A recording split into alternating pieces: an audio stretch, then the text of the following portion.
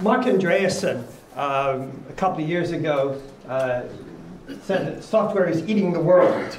And, you know, when you think about it, the kinds of massive applications that we run today, things like Facebook with 2 billion monthly users, the number of transactions that PayPal runs every single day, the number of e-commerce transactions that run on Amazon on any given day.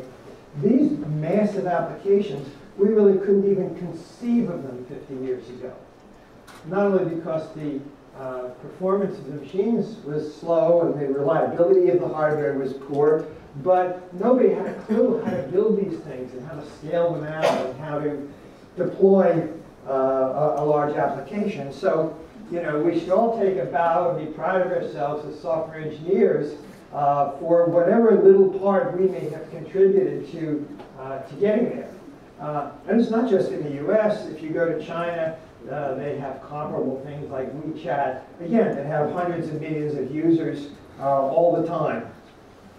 We also have millions of mobile apps, right? I mean, you go to the App Store and you can't even find what you're looking for because there are so many. We have all these highly interconnected platforms. So the infrastructure is such that when you run an app or when you run a web application, you have no clue where it's running. In fact, it's probably running in 50 different places because people have called on services and these application programming interfaces, and the e-commerce part runs here, and the currency transaction runs there, and the security runs somewhere else, and so on. So it's that tremendous evolution away from the 50-year-old mainframe environment that took a while to get to. And we'll talk a little bit about some of the things that happened along the way. Now, this is a relatively mature audience, but you know, when you start to talk to people who are significantly younger, the idea of a mainframe, of an IBM 360 as the serious fill a room, take drives, console, that whole thing is inconceivable to me, right? So I always want to show one of these things.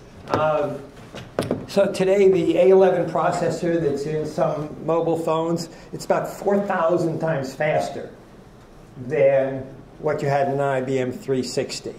And of course, you have multiple cores. So you get in more speed. The amount of core memory in the IBM 360 Model 65, which was not the baby of the line, right? It was 1 megabyte. Okay. Now, maybe I'm dating myself. I didn't use that machine at the time. But I do remember in my first professional job writing code that had to run in 13K. 13K. And some of you who've been at this for a while probably remember similar kinds of constraints in the things that you wrote. And everything was slow. So people pay a lot of attention to optimization. In fact, you spent a whole lot of your coding time making it fit within the resources and trying to write the most efficient sorting algorithm or the most efficient algorithm for various kinds of things. And even so, many other tasks were infeasible. The things we talk about today with data science, artificial intelligence, and machine learning. Well, I wrote a dissertation in artificial intelligence. I'll show you some printout from it later on. But, what we could do then really pales by comparison. I mean, really pales when you think about what we're able to do now.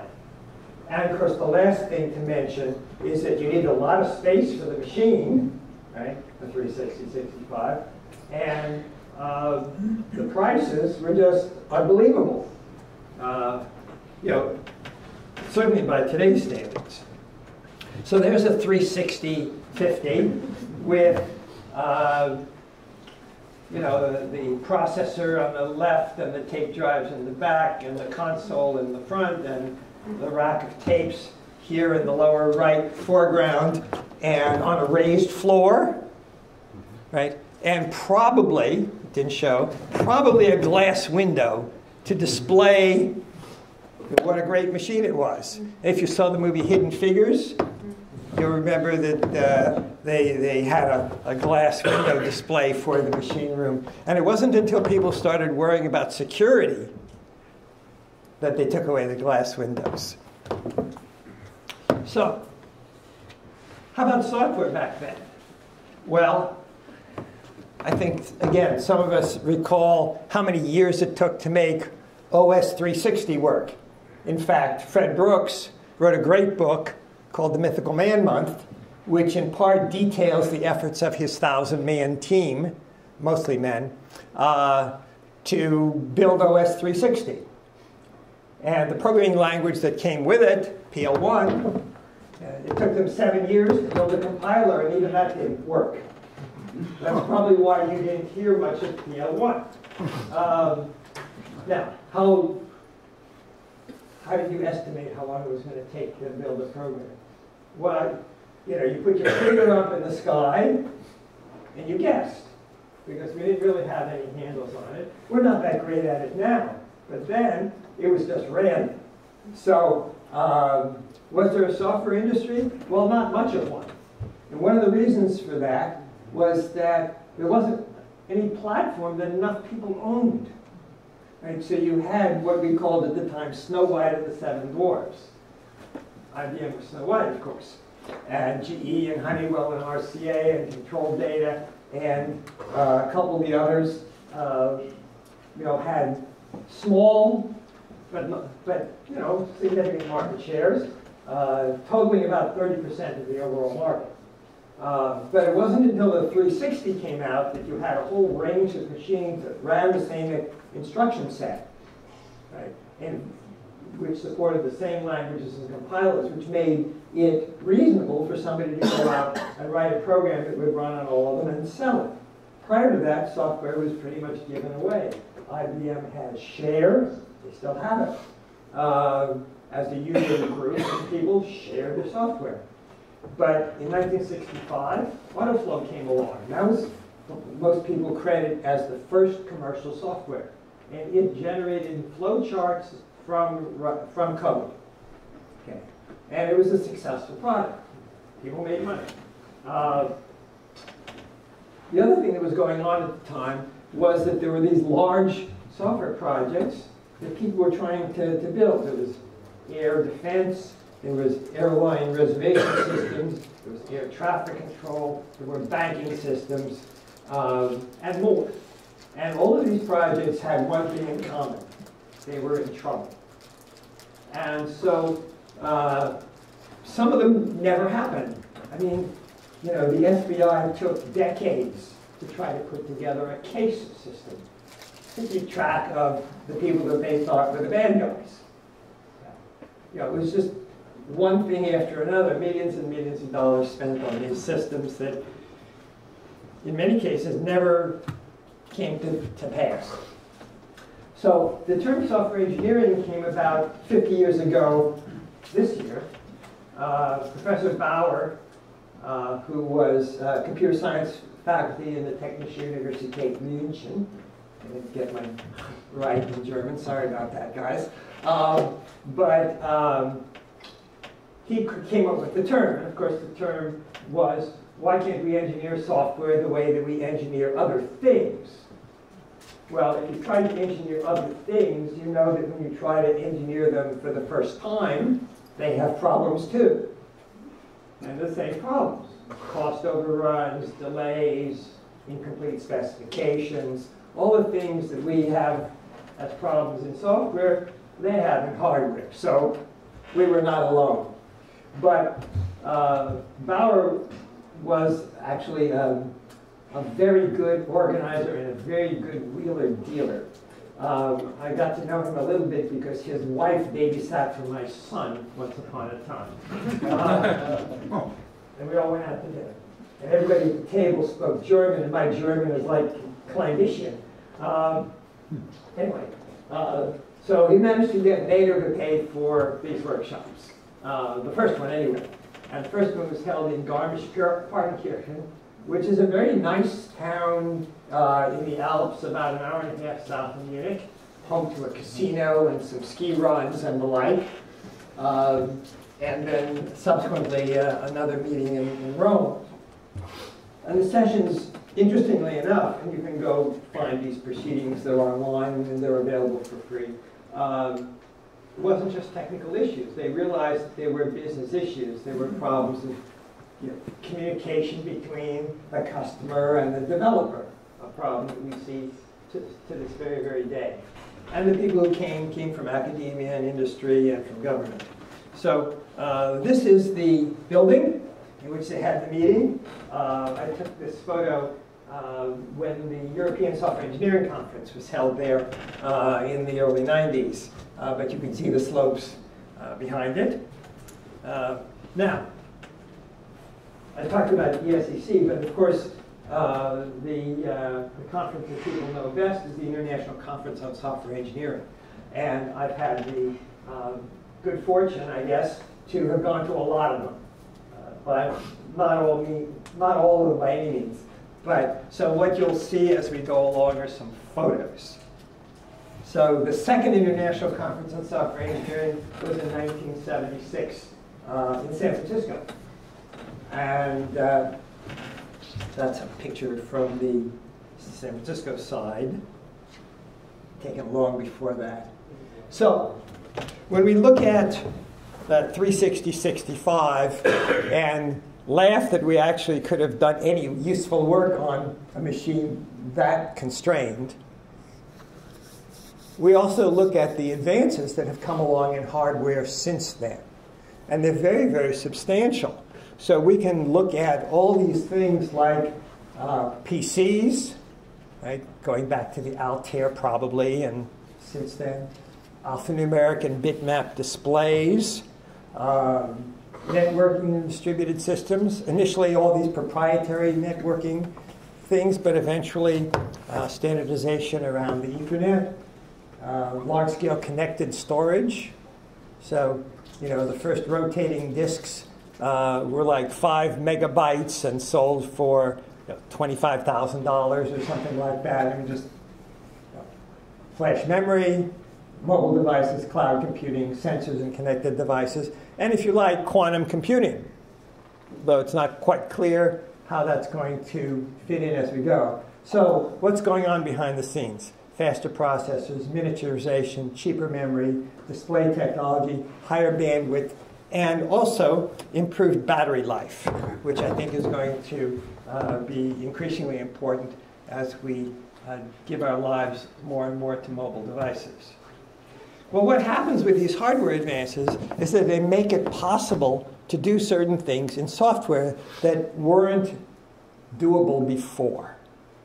And that's really a critical thing. So if only I had a bitmap display, I could do this. If only I had a sensor device that could pick up this signal, I could do that. And this is what we can see through personal computers made consumer packaged software possible. Until people had personal machines, well, what are you going to do with this PAX program or this game? Sure, we had games on time-sharing systems. And some of you may remember Snakes, and some of these Hunt the Wumpus, right? You really have to be in tune with Unix to remember Hunt the Wumpus. So then we got bitmap displays, and we could make more sophisticated games. But we also had windowing systems that came out of it, graphical user interfaces, the whole area of computers and human interaction. And user experience grew out of that. Networking and distributed systems made it possible for the web to work and for us to do even routine things like email. Right. So large-scale connected storage lets us do database management systems. We had database management systems really in the late 60s. They first were around, but it wasn't until SQL came along and Oracle decided to jump on that you really had this huge growth in relational database management.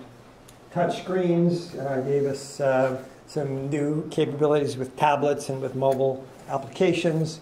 the mobile devices themselves gave us this explosion of applications, starting back in the late 1990s when NTT in Japan led the way in the development of mobile applications and app stores and so on.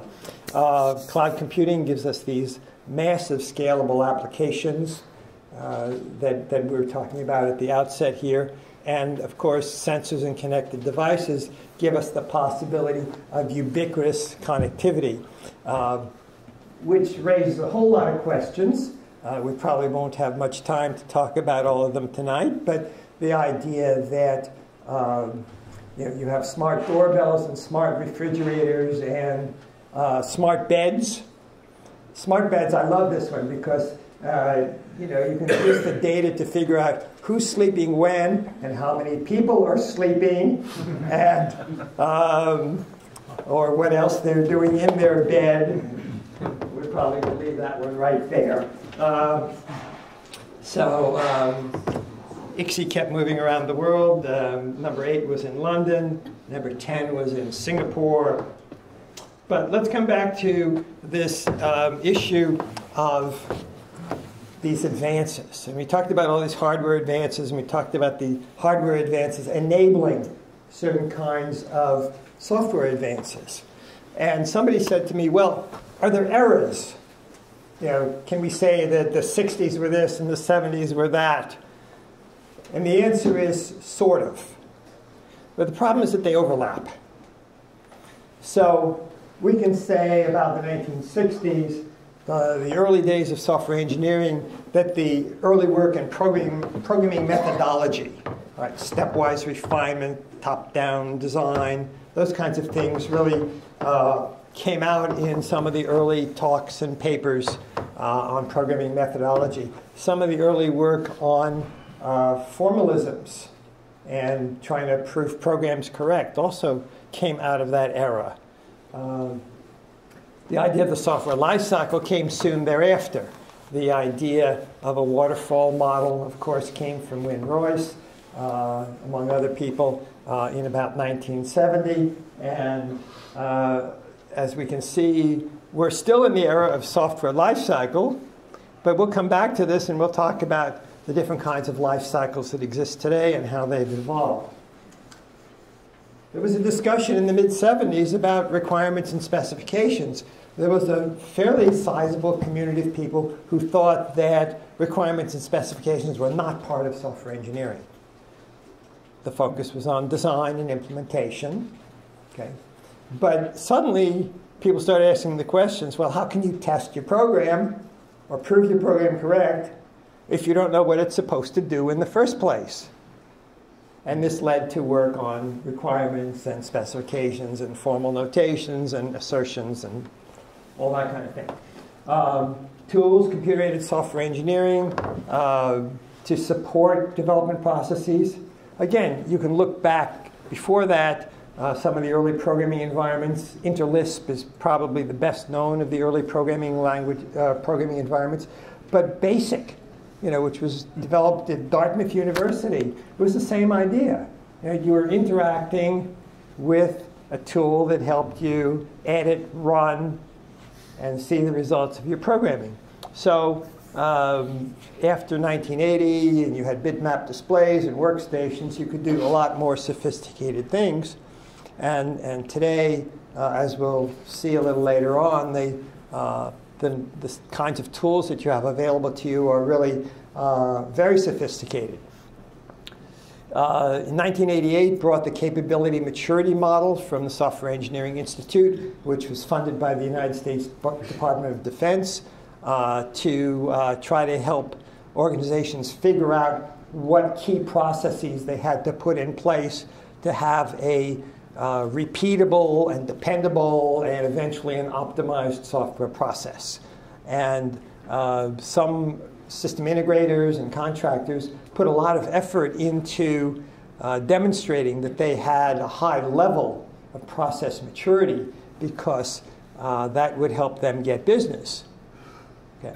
So the capability maturity model had an important impact on the way that people did software development, particularly in contract software development for the government, and to a lesser extent in telecom and a couple of other industries. The web, of course, was a huge transformation because it made everyone a user. You know, before that, you kind of had to have the secret ingredients and wear the right cap to be thought of as a user of computers.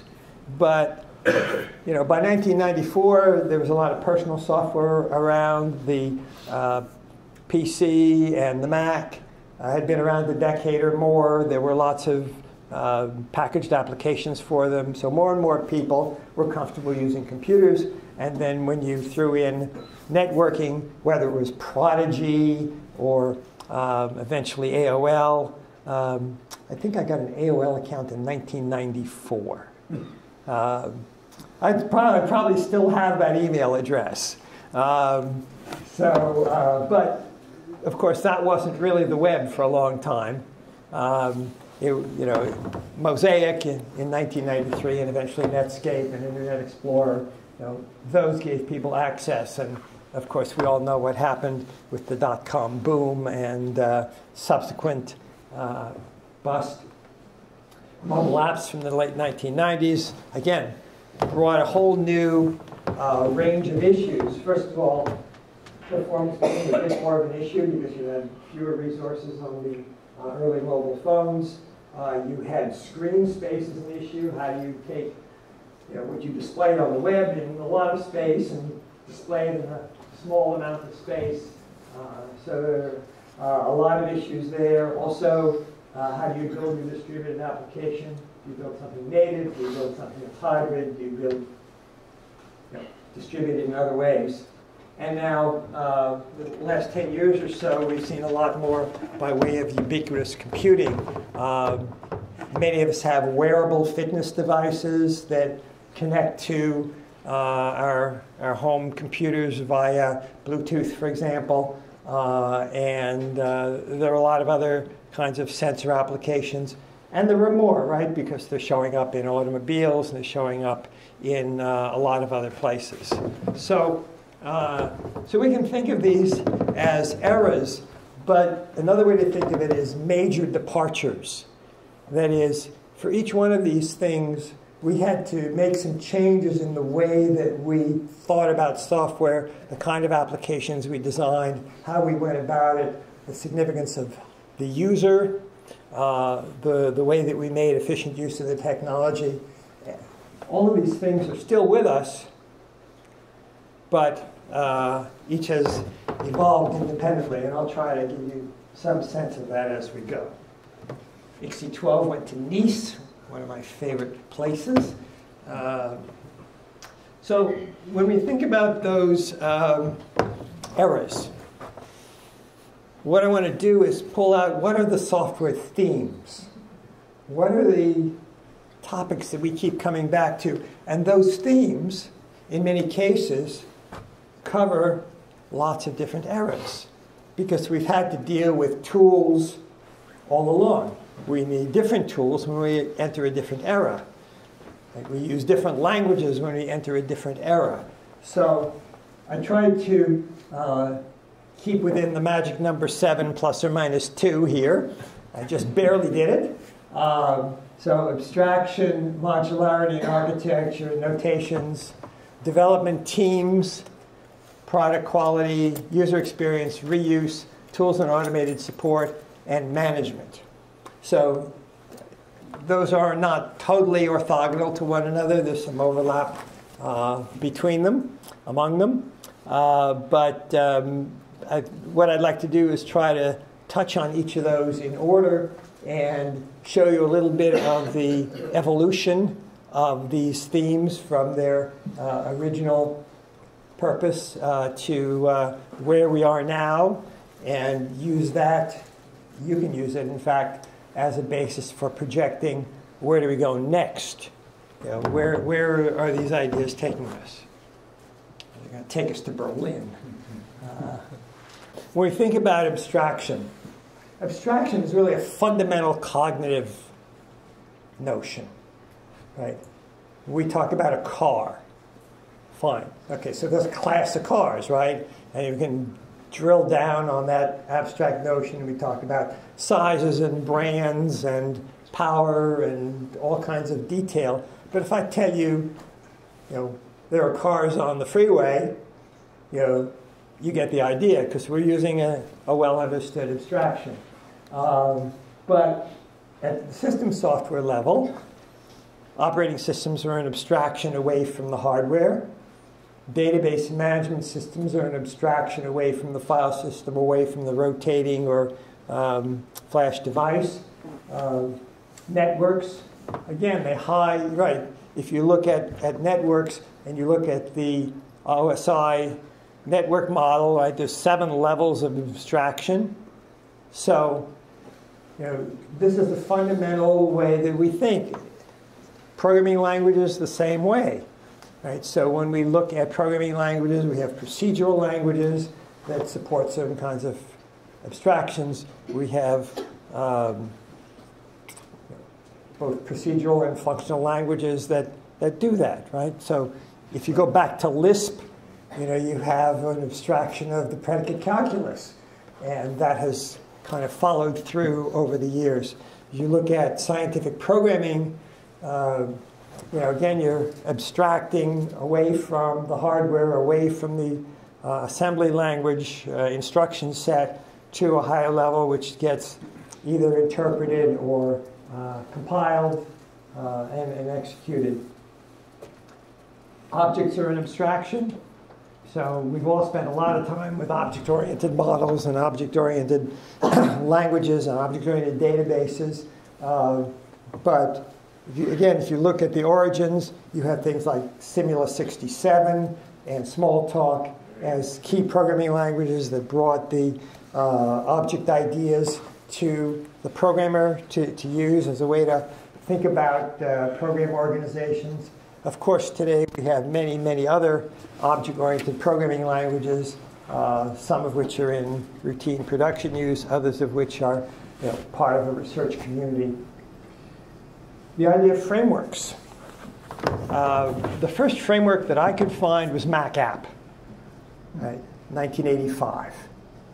And what did it tell you? It told you that if you were going to build something to run on what was then System 5, 6, an early version of what, of course, evolved as the classic Mac operating system.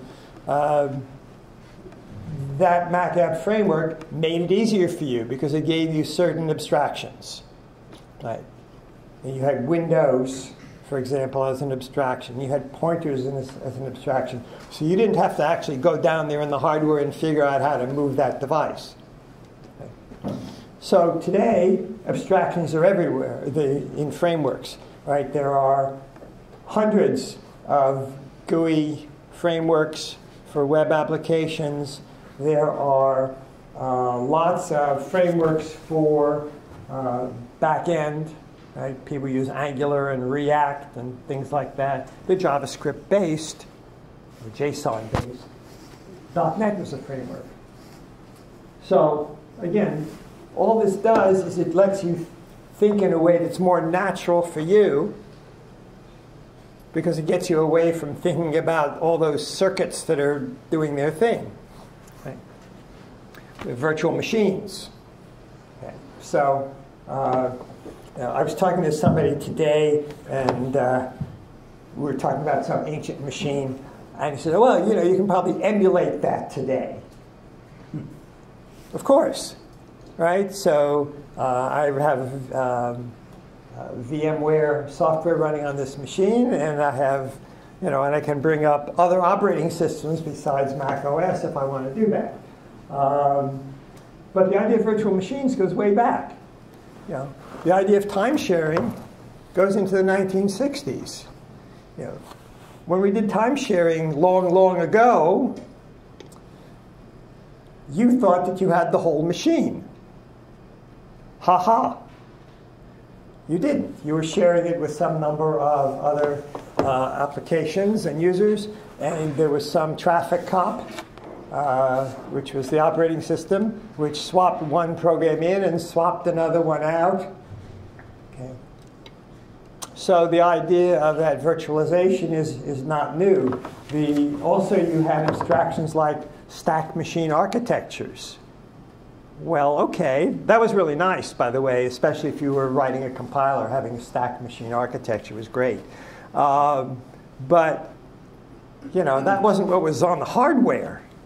That was the instruction set, and then the next level of abstraction up. And today we have containers, right? So you have Docker and Kubernetes and so on. When we think about modularity in architecture, there's a lot of overlap with abstraction. But when we think about software architectures, we had client-server, we have model view controller architectures, we have all kinds of frameworks and libraries that we can use. We can use cloud computing, and if we use any of the most popular cloud computing services and frameworks, OpenStack or AWS or Azure or any of a number of others, they provide abstraction that says, oh, I need a bunch more processors, or I need more storage, or I need less, and just does it, right? There's a management process in there that is like a distributed operating system, if you think about it. Okay. And again, the idea of cloud computing is not all that new. When I was in graduate school, I remember reading a book called The Challenge of the Computer Utility. Well, that's a long time ago. Okay. Now, they couldn't build one at the time, but the idea certainly was there and in place. I've got to say a few words about this picture. I used to consult for Digital Equipment Corporation, which was a great company, and it was a sad ending, but Ken Olsen didn't believe in personal computers, and the rest of the world did, and that was the beginning of the end.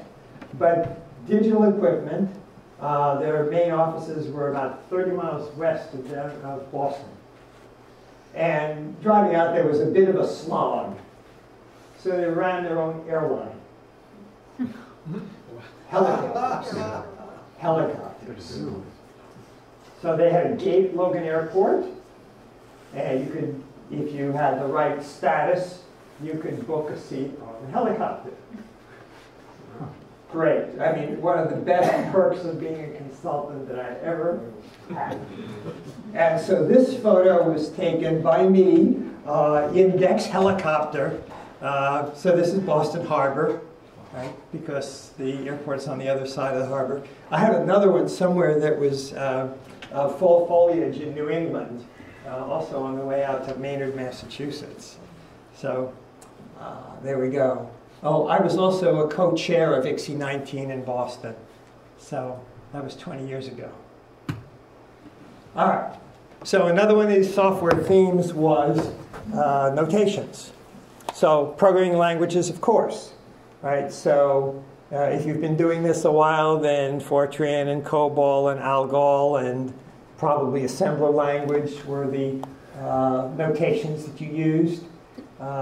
Some of those got compiled, some of them got interpreted, some of them got compiled to an intermediate form. So today we're all very familiar with Java bytecode, and you know that you can have lots of languages that compile into Java bytecode and those get interpreted. Again, that's not a new thing. You can go back and look at the Amsterdam compiler kit. It was done a long time ago and essentially did the same thing. All right. It compiled various programming languages into an intermediate form and then interpreted the intermediate form. We had domain-specific languages. If you did scientific computing or systems programming, you may have gone from Fortran to Pascal to C to C++ to Java and maybe to Python. And the new generation, right, people are using Rust and Go and Swift. Right? You know, are they going to replace all of the others? Probably not. Okay, because people tend to stick by their first love. But the evolution of programming languages continues. If you like functional languages, you can follow Lisp to Haskell and Scala, right, that are all out there. And if you look at some of these coding schools, they teach you JavaScript. Now, ugly, ugly thing, but JavaScript it is. And some of the automated tools that you use to build graphical user interfaces for mobile applications, they generate JavaScript. And if you think coding your own JavaScript is ugly, take a look at what the tools generate automatically. Don't even think about modifying it. Then we have notations for modeling. So again, if you go way back, people used, say, transition diagrams, people use flow charts. And then when all these software design methods came about in the 1970s and early 80s, we saw structure charts, we saw data flow diagrams, we saw entity relationship models. And by the late 90s, we saw UML, which was sort of take everything and throw it into one notation. And again, there are more notations that people have used, particularly in specific domains. How do teams of people work together? That's evolved a lot, and it's an important theme because, early on, if you think about the way some of the early software development shops worked, take IBM as an example. Everybody went to work. Everybody had an office. Right? You had meetings. You had a desk. And so people worked in the office, and they all were co-located, and that was how the team worked. And they followed a waterfall model, typically. Now, we all know what some of the shortcomings of waterfall models are. And it took a while to discover them. But Barry Bain was among the first people to lead people in the direction of iterative development, spiral models, do a bit at a time. Do you think that sounds a lot like sprints and today's Scrum? You bet. Okay, so you can actually trace how we got here from there. Okay. Object-oriented development. One of the other things that went on with development teams was that there came a point at which everybody didn't have to be in the same physical location. And there's been a lot of discussion, and companies have taken a lot of positions on this. Is everybody going to be there? Are you going to all share a whiteboard? Or maybe you can share a virtual whiteboard. Or maybe you can be on internet relay chat. Or maybe you can be on Slack or Mattermost, okay, as a way to get the team to coordinate without necessarily being in the same physical location. The Agile Manifesto in 2001 brought together some key influencers and has turned out to be very important in getting people to think about a much more agile and subsequently a more lean process for creating software. There's a lot of waste that went on in software processes, and there's, of course, the traditional problem of not seeing what you've got until much, much later, by which time the requirements have changed, and we all know how this story ends. Not well. So there's been a lot more encouragement to do things and release things early and often because we have the technology now to make changes quickly and to make those changes available to our users. That turns out to be a really, really significant landmark in the history of software development. In 1994, Netscape was the next big thing, right? And so you had Netscape Navigator. And, they put out Netscape Navigator, and you could get a CD. But the other thing that happened was that they wanted to make changes, right? The web was evolving quickly. And as developers, they were in a rush to get stuff out. So maybe they didn't focused on quality as much as we might all have liked them to do so. Because, let's face it, they wanted to go public. And they did. It was a huge IPO. Was the quality of their software any good? Not really. They made 15 releases of Netscape 4. But did they have to manufacture any media? No, they didn't. They were the first to really get the idea that you could write crummy software, make it available to your users, who then had to do the download at dial-up speeds in 1994, right? And if it didn't work, well, they'd do it tomorrow, right? They'd put out a new version. You think I'm kidding? They did 15 versions of Netscape 4. Actually, Microsoft was doing that already. Well, not quite. Not the download. No, Microsoft was not doing it because most companies had the idea that you shipped a major release once a year and you shipped a minor release maybe halfway in between. And now if you look at Microsoft, what do? They're already talking about Office 2019, which is going to ship in late 2018. So it's a 3-year release cycle. Whereas all their competition are, releasing things like now. But the idea that you could download had a tremendous impact on software companies. I ran a company, and we built a product. I'll show you a screenshot later on. But when we made a release, we had to manufacture a tape or a CD. We had to ship it to customers. Now, if we screwed up, we had to do it again. It didn't come for free. Right? We had to manufacture them again. We had a release engineering guy who stayed up all night making sure that they all got made, labeled, put in envelopes, shipped, what have you. And of course, then our support team and our sales engineers had to help the customers install the new version. So, that was kind of inefficient in many, many different ways and had an impact on a lot of people.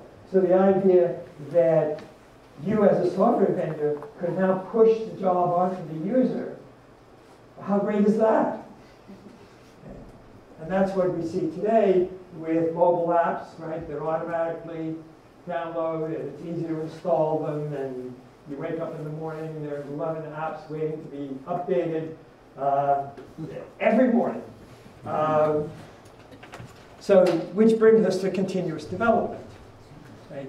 The idea is that we're going to release early, release often, we're going to make some changes, and now we're going to declare this version finished. I started using a PDF reader on the Mac very early when they first started out, and they made 36 releases before they got to 1.0. 36. I went back and looked. So that's a different model, right? The teams work differently. So, and of course now we have DevOps, which is an effort to be able to take what you've developed and then, get it out there into the world quickly. And tools like Chef and Puppet have been around about a decade that help that. There's a lot more in the way of DevOps, but we'll skip that for now. This is Toronto, Chinatown in Toronto. So I already talked about some of these issues about how teams collaborate, right? This list really illustrates the transition from everybody in the room together, physical meetings, somebody's taking notes, to the way we live today, which is typically a lot of remote workers, a mix of employees and contractors, conference calls, video chats, Slack, all these kinds of techniques that are intended to enable people to work more efficiently together. And it allows you to hire people wherever they happen to be. So there are any number of software companies that have their sales and marketing and executive headquarters here in the Bay Area, and the development team is halfway around the world in one direction or the other. Because there are smart people all over the world, and as long as they have the infrastructure and you can speak a common language, you can make it work. And that's what happens. So the issue of product quality, I already alluded to that with the story about Netscape, but you know, there are some applications for which product quality is paramount. Right? If somebody is going to operate on you and insert a pacemaker, not only do you want it to work properly, but actually you'd like to be able to see the code.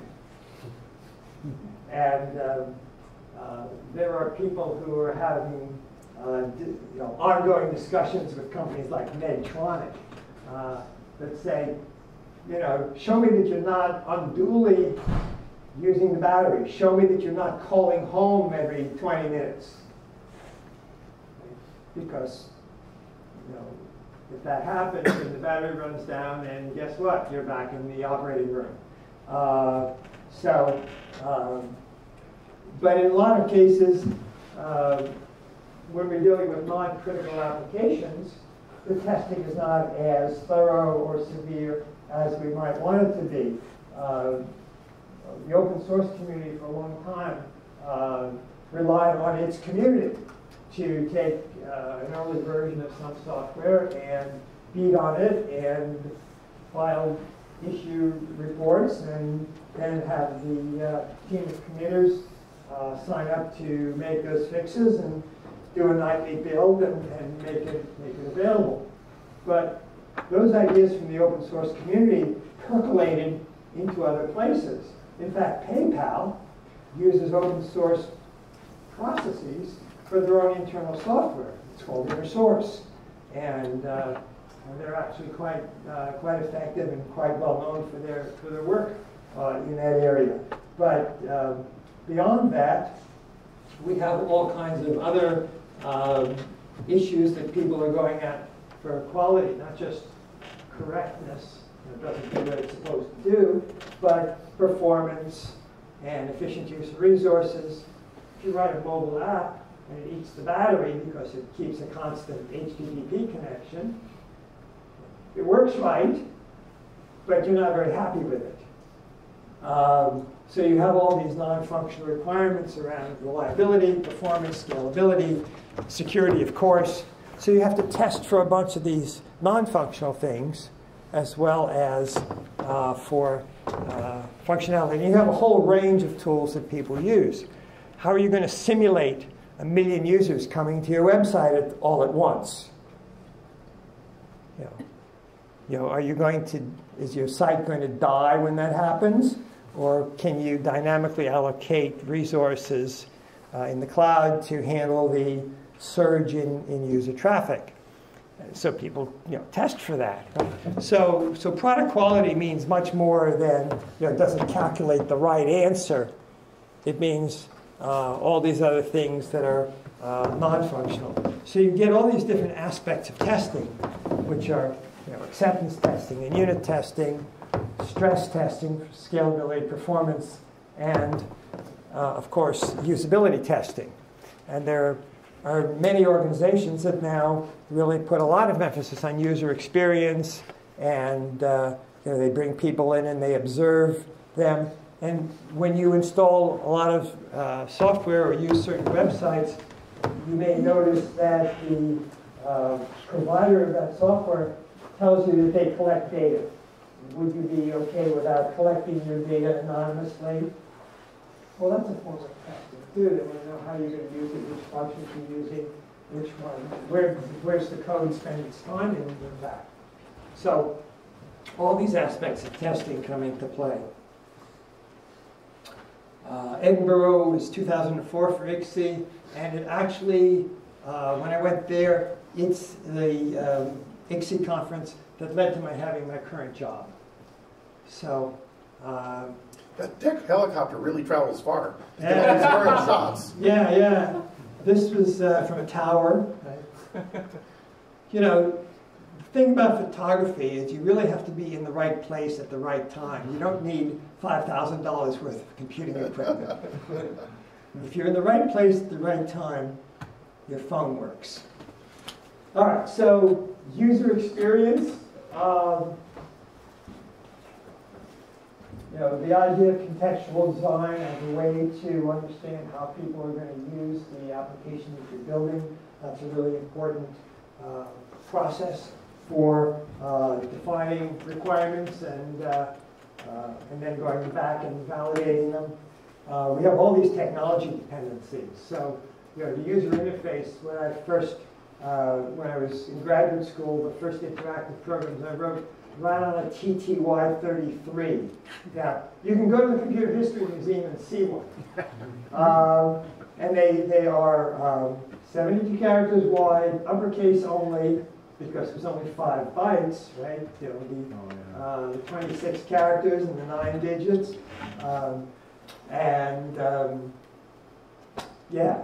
Then we moved on to alphanumeric displays before GUI and the web, mobile, and now smart devices where, again, all bets are off in terms of what should be a standard user interface. So I promised to show you this.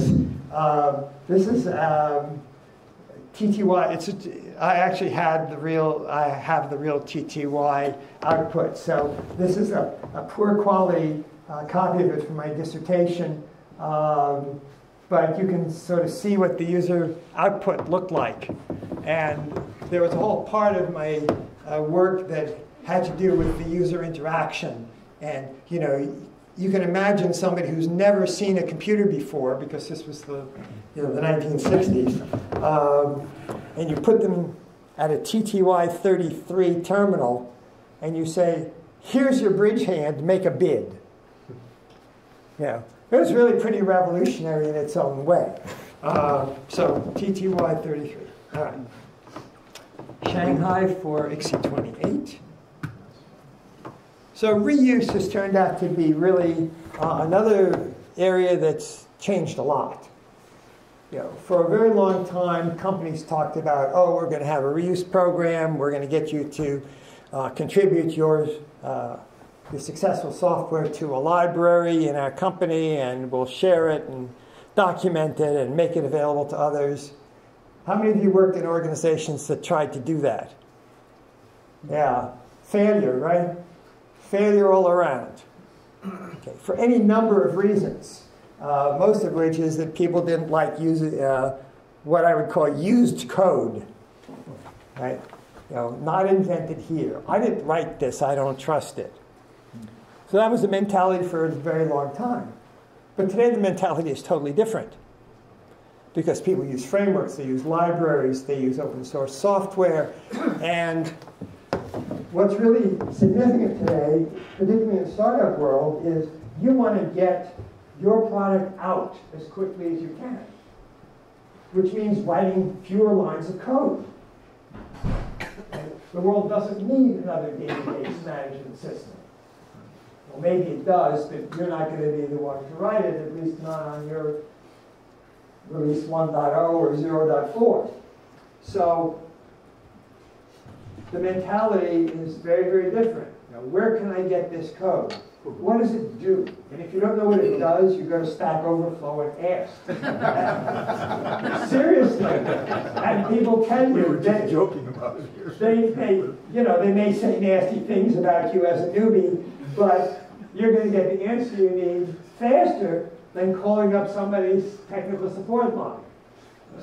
So this notion of a community to encourage people to use software to figure out what's wrong, is really very, very different than it once was. So, where we formerly prioritized writing code, we now prioritize getting something out.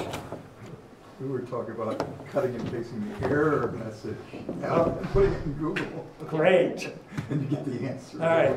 So, and one of the things that makes it possible to do all this are improved tools. So we've gone from things like Interlist to much more sophisticated programming environments. If you do Java development, you probably use Eclipse, and if you don't, you probably use IntelliJ. And those are two really very powerful programming environments. And you may use other kinds of tools for programming environments. We had computer-aided software engineering tools. I'll show you one in a moment. Version control, configuration management, down a list of things that people need. When we built user interfaces way back when, we got out graph paper and we drew grids and we drew boxes. Painful. Or we used Visio to, for something that it shouldn't have been used for. But today, we have storyboarding tools, we have mock-up screens, we have Balsamic, we have all kinds of really cool products for designing and testing and tweaking user interfaces. Testing, we have, starting with JUnit and going on. And then, of course, collaboration, workflow support, integration and DevOps. We've talked about all those as we've gone along. And there are tools that support each of those things. That's what's really important in a lot of situations. Having the process in place is fine. Having tools that make it easier to do that process makes it better. That was one of my objections to the capability maturity model. Because they talked about, here are my key process areas. But as far as they were concerned in their documents, you could have done it with pencil and paper. They didn't pay any attention to the talent of the people who were performing the processes. They didn't talk about the working environment. They didn't talk about the tool support. And all those make a huge difference in whether your process works successfully or not. So I started and ran interactive development environments. We built software through pictures. It was one of the first applications to run on the Sun workstation. We built our own windowing system initially because Sun didn't provide one for a while. Eventually they did. And so here are some data flow diagrams and the hidden window down there. But having all that 19 inches of bitmap display, that was really a huge change. So, woo-hoo. All right. So there's Vancouver's high-rises. If you know Vancouver, Stanley Park is right on the water, and so you can look across the water and you can see the boats and the high-rises downtown. So management of all of this takes a lot of skill. I teach a course both at the university and independently called the First-Time Manager. Because one of the things we see with startups in particular is that people who are really strong technically suddenly become managers. And they don't have that experience, and they don't know what the techniques are. So there have been a lot of ideas tried around management. One of the ones that got a lot of attention was in the 1970s when IBM came up with this idea called the Chief Programmer Team. And basically what it was about was, if you've got a superstar, then let the superstar do his thing, and it was a he. And then everything else exists to support that guy's work. Now, Google does this today, right? They feed you, they drive you to and from work, they take care of your laundry. It's got a certain resemblance to it. But what happened, at the time at least, was that the world discovered that there weren't all that many people who fit the model of chief programmer team, of a chief programmer. Yeah, maybe Bill Joy. Okay. We can all point to a few people we know who were an order of magnitude better than everybody else, but there weren't really that many of them. So we've tried a whole bunch of different management techniques. Agile management, which basically means get out of the way, and various metrics for processes, communication schemes, and eventually one of the things that's turned out to be really important is the product manager. Okay. So the product manager, in many cases, isn't much of a developer. Maybe they've had some computer science, maybe they're a programmer, but not hardcore. But what they're good at is communicating, right?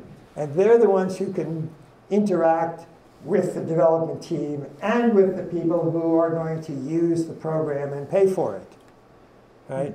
So that communication skill says, all right, we can figure out what's important to our customers. We can create a product roadmap that says these features have to be in this program, in this version, because if they're not, nobody's going to use it. And oh, by the way, the competition already has it. So the link between marketing and development used to be separate. In our company, you know, the marketing team and the sales guys were on one floor, and the developers were on another floor. And of course, the marketing team went home in the afternoon, and the engineering team didn't show up till early afternoon and stayed late in the day. It's the same today. So, but today the role of the product manager is really can serve as a glue between marketing and, you know, dealing with user-facing issues, and engineering, like schedules, and deciding on prioritization and features and so on. So that's really an important issue in software engineering, and it's one that you don't think of if you just have your blinders on to software, to the software by itself.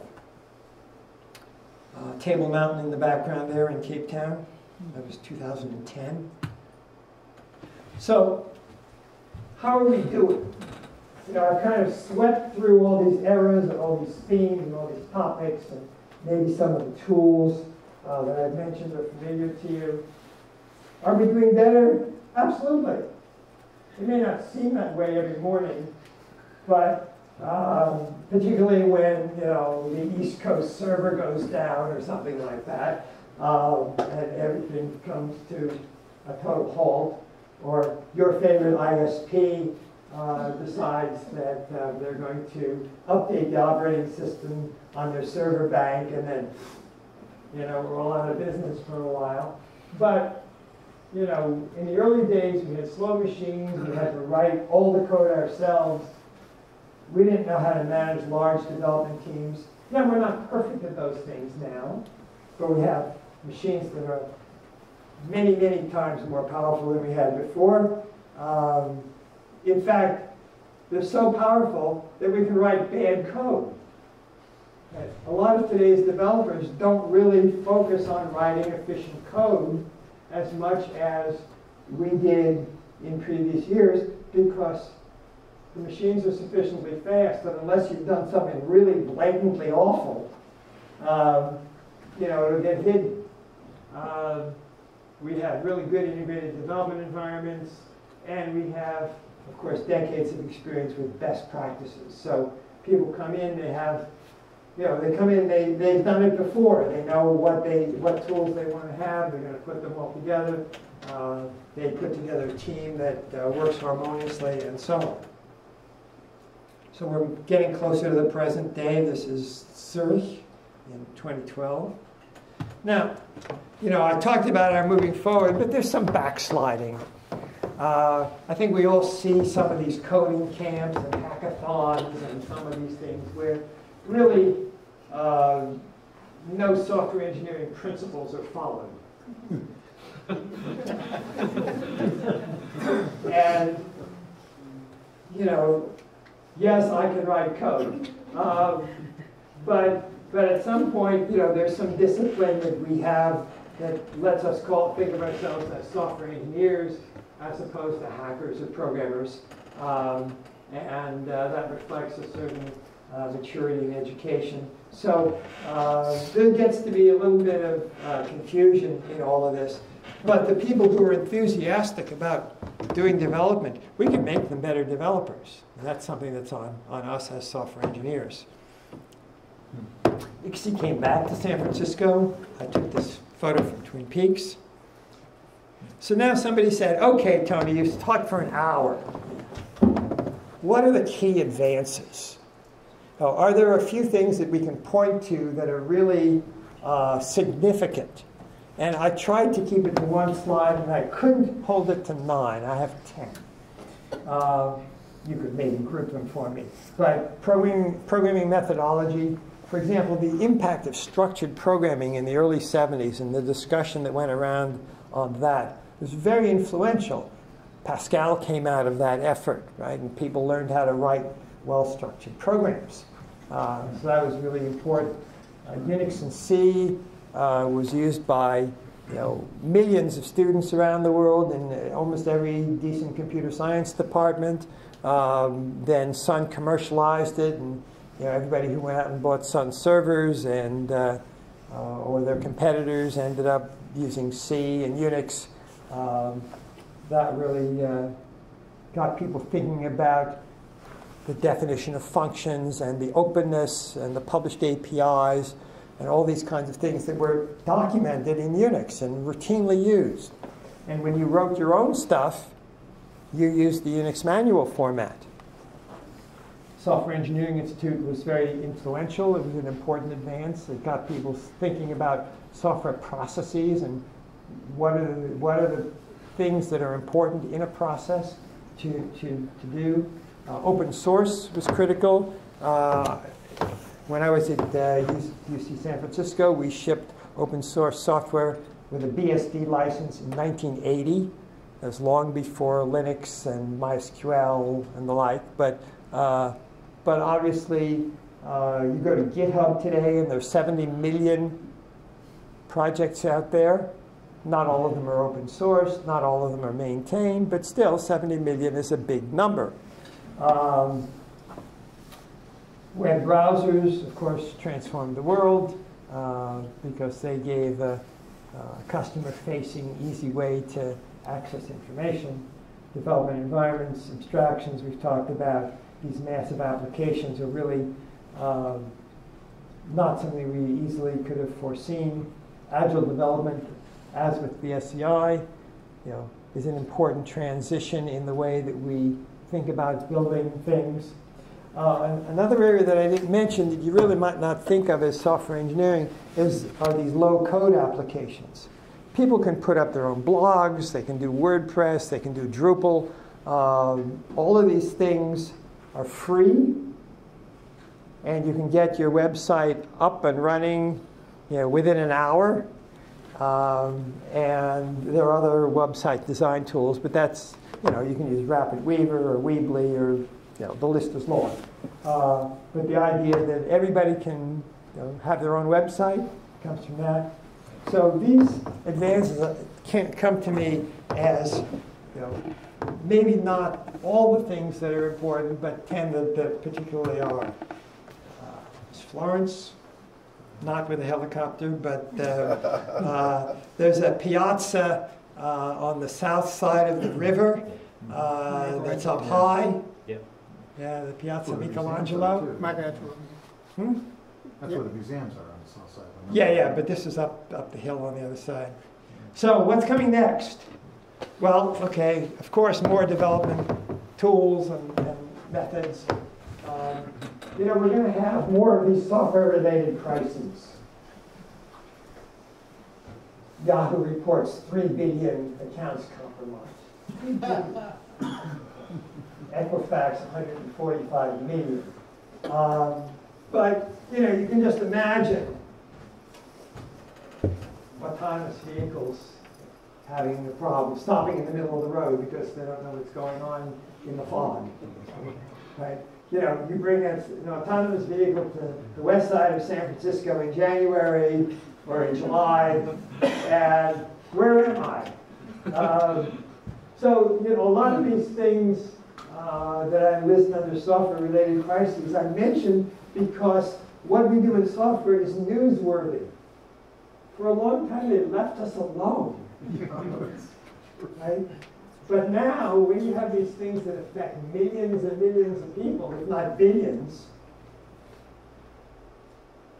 when something happens, it's front page news. Not only is it front page news, it's social media news. So it gets circulated very, very quickly. I think we're going to continue to revisit this issue about licensing and certification of developers, particularly around issues of hacking and cybersecurity. That's a discussion that's been going on for decades. I don't think it's going away anytime soon. Governments are getting more and more interested. Most governments have policies about open source, for example. The United States is relatively good. The countries that are the best are not the ones you would guess. They're Brazil and Norway and France, probably the three that I would pick as the most advanced about open source. But there are policies. Tomorrow night, I'm going to a meeting. I'm on the advisory committee for an open source voting project in San Francisco. So do you think the government's interested in that one? You bet. So larger government roles. And then we're going to see more hardware advances. I mentioned quantum computing earlier. I'm not sure what's going to happen here. So Buenos Aires, at least the new part. I'm going to skip this future management challenges in the interest of time. Next year we're going to Gothenburg. And this is where I want to conclude, which is software is everywhere. It's ubiquitous. It is critical global infrastructure. The world does not run without software. When the air traffic control system goes down, the planes don't fly. And when the reservation systems go down, the airline doesn't fly. And we can pick one thing after another where the significance of properly running software determines what's going on. We spend time talking about cyber warfare and hacking into other countries' computers for political or economic gain, or conceivably to bring down the critical infrastructure, power lines, right, the utilities, and so on. So the ability to defend against cyber attacks is a critical issue in the future. And then, of course, education for the current and future workforce. Because the world has moved to a setting where we expect at least a modicum of technical capability from everybody. You have, even if you fill out a request for social services, you don't get out a piece of paper and fill out a form. You have to go online and go to the library maybe, and fill out that form online and submit it. So the expectation that everybody has at least rudimentary capabilities as users of computers. And this, of course, continues what we already see, is that the planet becomes increasingly digital, and we have leaders and laggards. So we have a lot of progress in developing nations and communities. But still, it's easy enough to point, even within the boundaries of the United States, there are places that don't have internet access. There are other places where internet access is dial-up. Last time, when I was in Havana, I had really, really slow internet connections. And, most of these modern sites that do tracking and the like, they have all kinds of HTTP calls that are going on before they load your page. Well, if you try to do that at dial-up speed, it's really, really painful. Keeping in mind what our role as software engineers can be and should be in maintaining and improving the global infrastructure, I think that's really a key responsibility for us as software engineers. So, future and so on. This finds me. TonyW@acm.org is probably the best way to find me.